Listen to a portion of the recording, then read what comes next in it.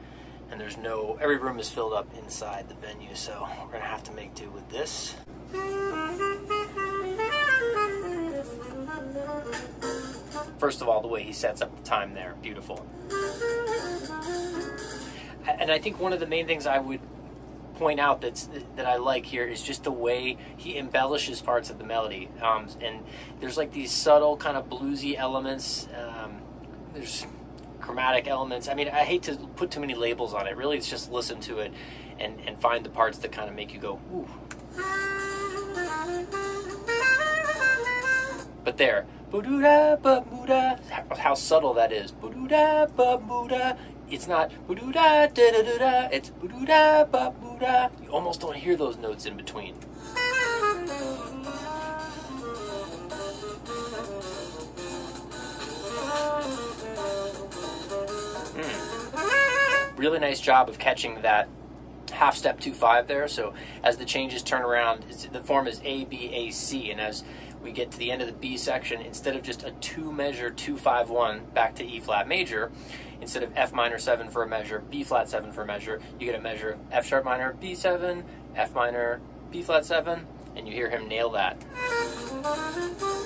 Also, the way he kind of uses the sound of, well, I'll speak in concert, B minor major 7 or B minor major 7 9, B minor 9 major 7 over the B flat 7 to kind of get that altered sound.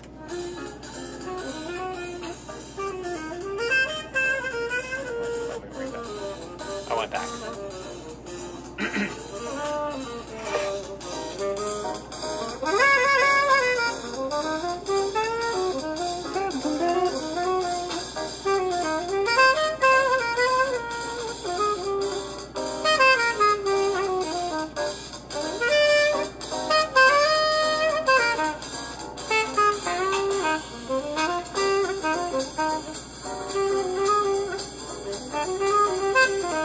Right there, the way he enunciates the time.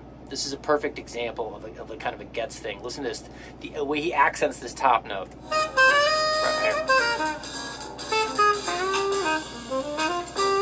Coming up. Right there.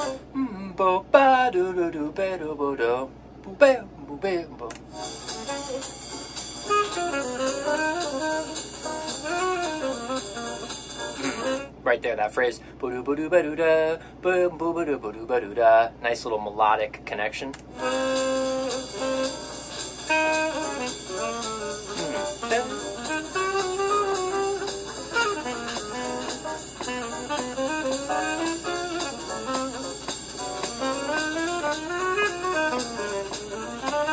That line right there, just go back and listen to the time feel there.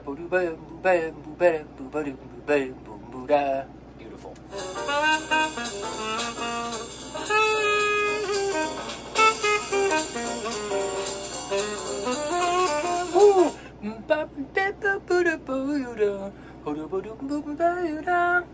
I just love that. Alright, we're gonna hear that again. Here we go.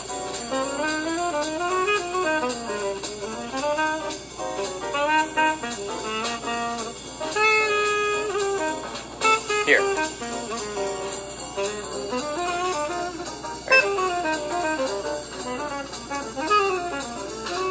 Those triplets.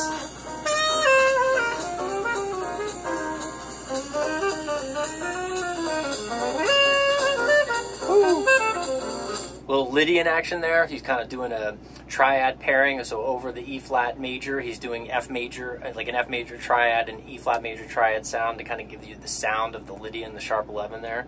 Really highlight that concert A natural. Right here, I went back.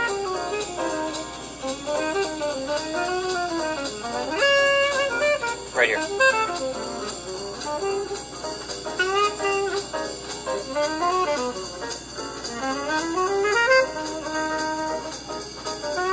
By the way, this is 1957. I want to say Leroy Vinegar on bass, Stan Levy on piano, Lou Levy on drums. 1957, recorded like November 1957 in Hollywood. So I just point that out because even that like sort of triad pair Lydian thing, it's like a little bit ahead of the curve for that moment.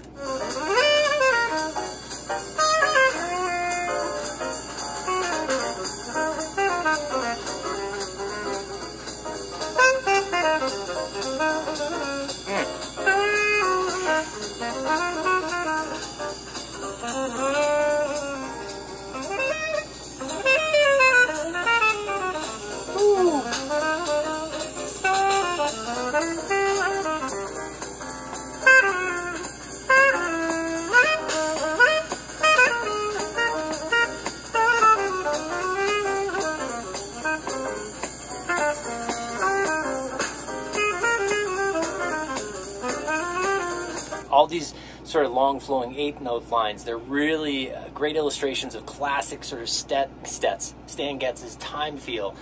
The way he moves his fingers is really what's delivering that time feel. I mean, the articulation's part of it, but the fingers are so clean and there's such a bounce to it.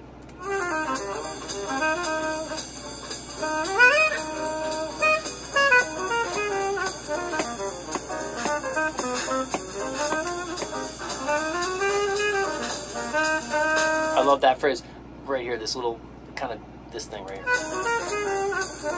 Right here.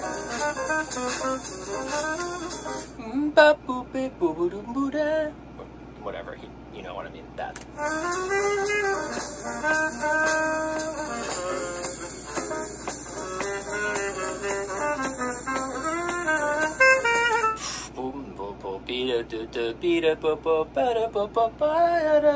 Kind of a classic, but there he takes that, what could be like a delivered as kind of a technical exercise, right? You're just encapsulating the major scale there. But the way he does it rhythmically and melodically is what kind of brings it alive. Listen again.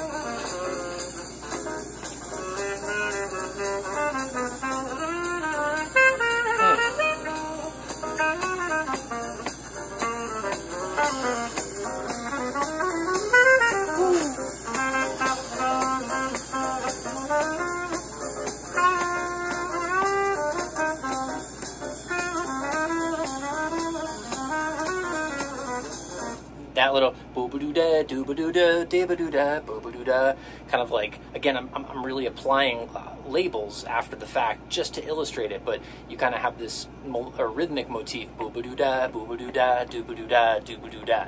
So something you can think about when you're practicing is like, hey, how can I like go through a whole chorus of this song and maybe take a rhythm like that, boo-ba-doo-da, doo-ba-doo-da, doo-ba-doo-da. Just use that as your kind of scaffolding to improvise with. You're obviously changing the notes, but thinking, hey, I'm going to use that rhythm.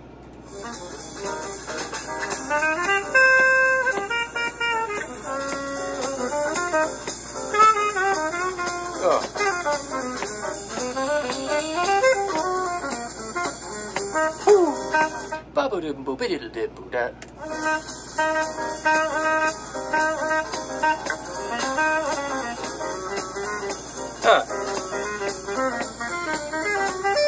So there's that phrase again. So the first time he did it kind of elongated and sort of made it more melodic. But here it shows up again a little bit more on the nose.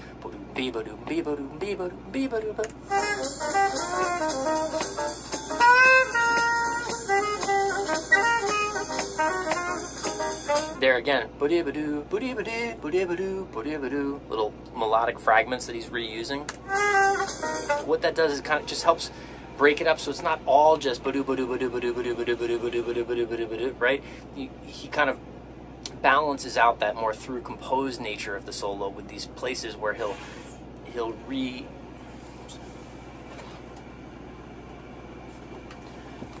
restate a small melodic fragment like that. Just kind of helps connect the dots, connect the information.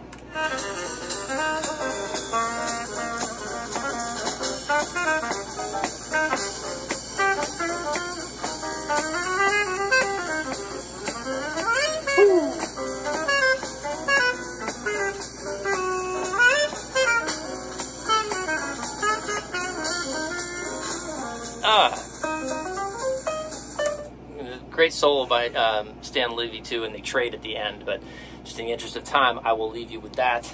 And also, it's getting really hot on the bus, so I hope this came through enough to hear it. Again, my apologies for the crappy audio and such, just playing this out of the laptop and onto the phone, but again, you can look up the song so you can hear it at good quality, great quality, and I just wanted to point some of this stuff out. And yeah, there it is. What a great solo. If you're doing this in the transcription challenge in the studio, just I'll put the different options below, but use this example as a great way to shed the melody of this song. And I always think it's a good idea to have a balance of, like, maybe you learn it from the lead sheet and a soloist or two, so you kind of know what the embellishments are versus what the actual melody, the actual composition is. But you could do a lot worse than learning how to play There Will Never Be Another You from Stan Getz.